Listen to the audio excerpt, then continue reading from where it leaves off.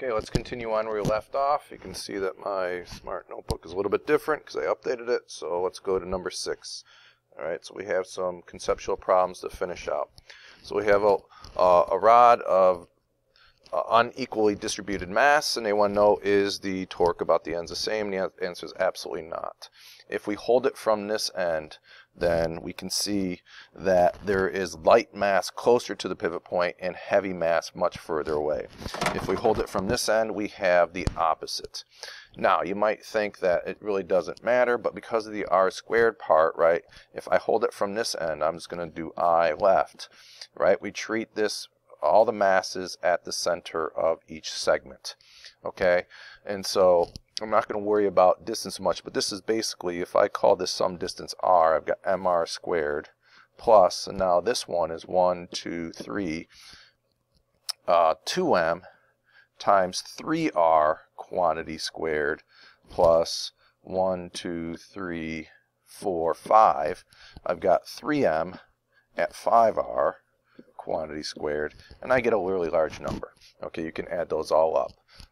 So basically that's 1 plus 18, I'm going to ignore the r squared, 25 times 375. So we get a very large number.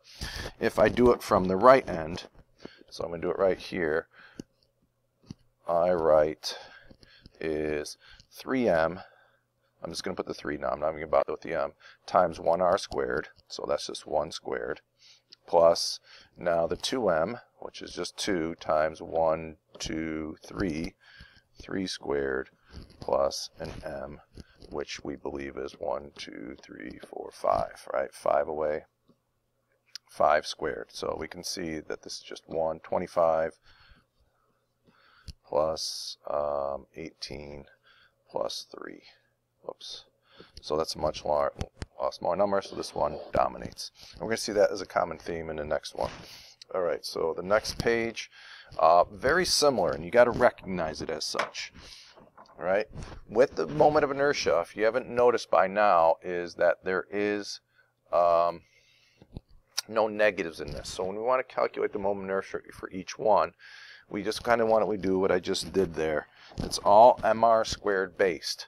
So our pivot point is right there, so these 3, 1, 2, 3 are not contributing. So it's all due to these 3 columns, if you will. Okay, so if I do that, I'm not going to put any mr squared that's common to all of them, but this is 3 masses, so I'm going to do A right here. 3 masses, there's my 3m, and it's 1r away, so that's 1 squared. Okay, plus, now I have 3 masses that are 2r squared away, so I've got to square the 2. And then the third one, I got 1 mass, that's 3r away, so that's 3 squared. Okay, so I'm sorry this is slow writing, the smartboard is acting up.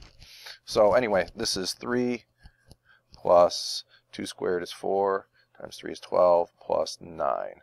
So I get a total of 24.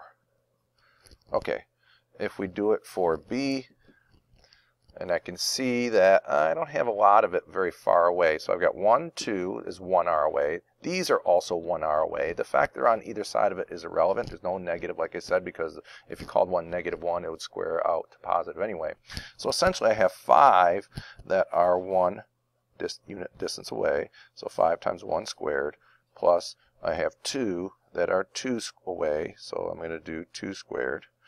And I got 5 plus 8, which is 13. So that's significantly less than A. If I go to C, okay, I've got 2 of them that are 1 away, plus 2 of them that are 2 away, plus 3 of them that are 3 away. All right, so if I add those all up, I see I get a much bigger number. I think that adds up to, let's see, 27. I know that looks like a 33. 27 plus 12 is 39 plus 2, 41. I don't think I've done that right, but close enough. All right, and then we should anticipate C is going to be the greatest. I mean, there's a lot of mass that's really far away.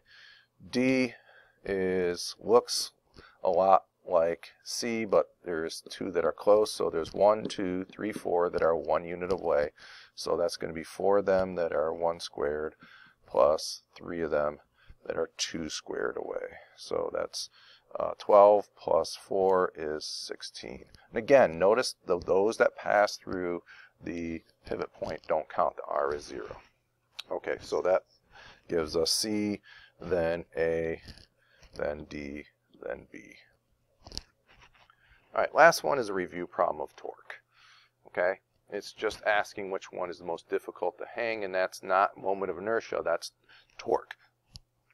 So we got to do an F times R. So for B, I'll come back to A, I'll do the easy ones. B, it's simply equal to the mass. Mass is the same for all of them, so I'm not going to put that in my equation. But nothing more than whatever length this is divided by 2. Okay, so it's just L over 2. And then for E, we see that it's mass times L. So this is double that. All right, for the other ones, we just got to do, and this is good practice for us, is how big is our lever arm for that force. So for A, if this is my line of action, here's my, I want to draw the lever arm from here perpendicular to the line of action. So there's my R for that. So based on trig, that's going to be the cosine of 30. Okay, so for A, it's cosine of 30 times the length of the full length of the rod. For C, again, here's my line of action. Best, easiest to draw the lever arm right there to the line of action. If this is 60, this is 30. So I see C is also cosine of 30 times L. And then lastly, D, here's my lever arm. Here's my line of action, so that's going to be sine or cosine, doesn't matter, the same thing, of 45 times L. Okay, the closer the angle is to 0, the bigger the cosine is. I believe cosine of 60 is a half, so these two are bigger than this. Cosine of 45 is also bigger than a half. So if I've done my trig right, and you can back me up on this, that's definitely going to be the greatest. Then 45, D, A equals C, and then B will be the least. Okay, email me with any questions.